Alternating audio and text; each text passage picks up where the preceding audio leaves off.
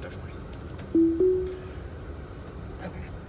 All right, so we're gonna do a test here of Autopilot going through a left-hand turn in an intersection. So this is a typical 45-degree turn, and we're gonna see how it handles it. All right, here we go. Autopilot's engaged. We're headed into the turn. Put enough pressure on the wheel so it doesn't yell at me. So here we go.